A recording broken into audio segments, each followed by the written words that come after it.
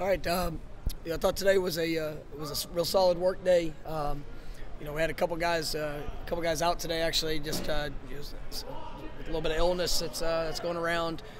So it provided opportunities for guys that are maybe into depth that have needed to step up, and you get a chance to work through and execute a game plan. And not concerned right now of anybody missing game, but obviously it was one of those things that happened this time of year, and unfortunately it was. It affected a couple of positions, but thought we got good work. I really like the energy of the defense as it progressed through practice. I thought they were really flying around.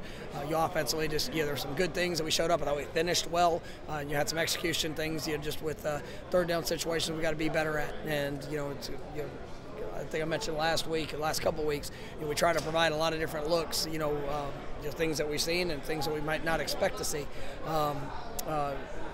That just to force our guys to really have to go through all progressions, trust the rules, trust the fundamentals, and be prepared for whatever circumstance might show up come Saturday. So I thought it was all in all a good day, but like I said, we got some work to do as we finish up the week.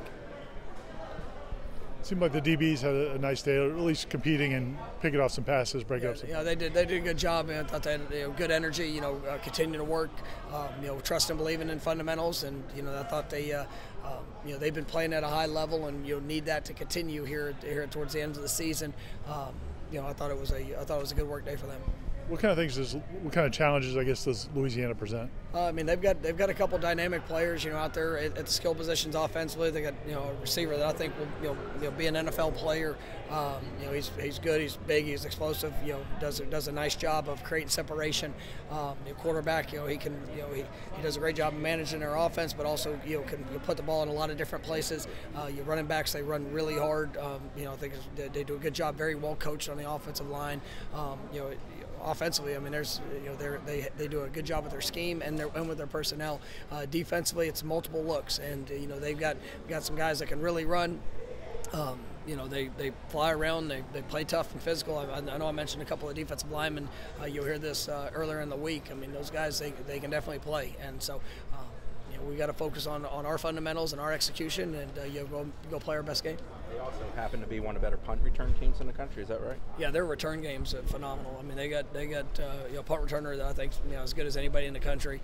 Kick returner, they've had some explosive plays with that as well. So we got a great challenge here in front of us. Our guys, we've showed them the film. We've we're putting together the best plan that we can, and we got to go out there and execute at a high level because they can definitely make you pay if you're not on point.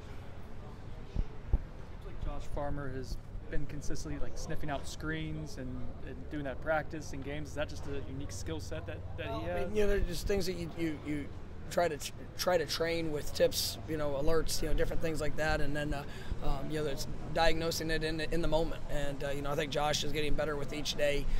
It's great to see him make some plays out there on Saturday. Just really fired up about where his future is going and the work that he's putting in. All right, guys.